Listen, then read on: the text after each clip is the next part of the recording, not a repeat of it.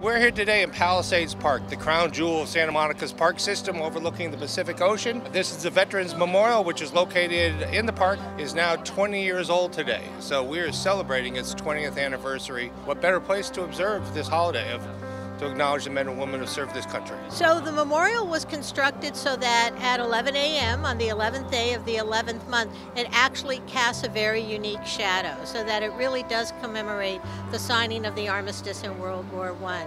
So Veterans Day is a way to really celebrate their accomplishments, what they have done for us, and to say thank you and remember that when they entered the service, we made a promise to take care of them, and this is what we're doing today, honoring them and recommitting to taking care of them. I'm a veteran, and I think that's important that we remember who we are. I mean, who veterans are. This philosophy of, war is the answer, because it's not. It's not the answer, and so we make this effort to talk to the public about, peace and how important it is.